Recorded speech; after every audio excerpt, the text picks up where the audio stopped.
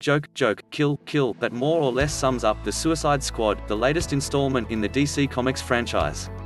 Shiny, busy and self-satisfied to a fault, this chapter follows the comic book movie template, now with 20% more gore. It also has enough cinematic illusions to give critics something to chew on. When the writer-director James Gunn is asked how he likes his steak, I am pretty sure he flashes on Pulp Fiction and, summoning up John Travolta at his suavest, says bloody as hell.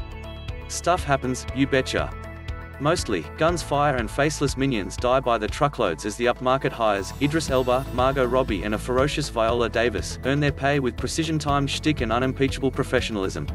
Both Robbie and Davis embrace their formulaic roles with energy, but neither has enough to do.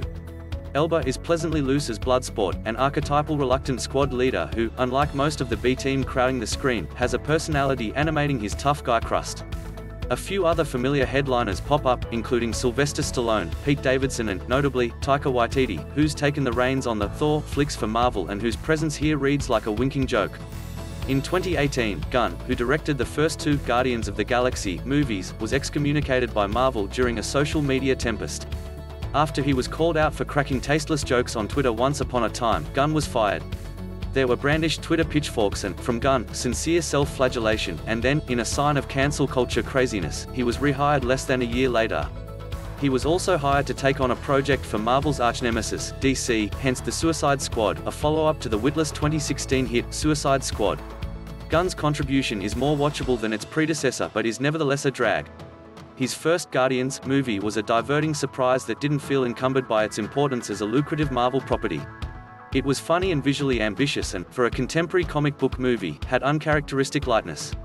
By the second Guardians, though, the series already felt stale and Gunn seemed content to simply crank up the volume. There's a lot of carnage and pop tunes in Gunn's Suicide Squad, along with an impossible possible mission, bad and good guys, the stench of Nazi villainy and the comedy of a rampaging Godzilla-sized monster.